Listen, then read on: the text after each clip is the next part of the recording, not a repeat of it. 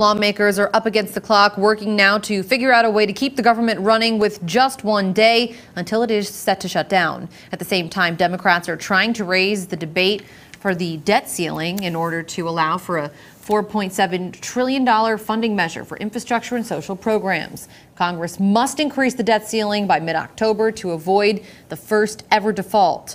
Republicans say Democrats must approve the increase on their own without any Republican support.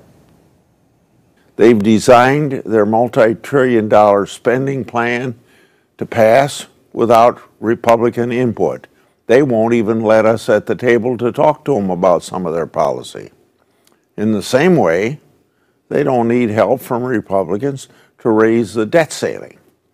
If the government shuts down, Democrats will be responsible. Senator Grassley there hopes the government can stay open with a clean resolution, which is a short-term funding bill to keep everything running. And if Congress fails to avoid that shutdown, how will it affect Americans?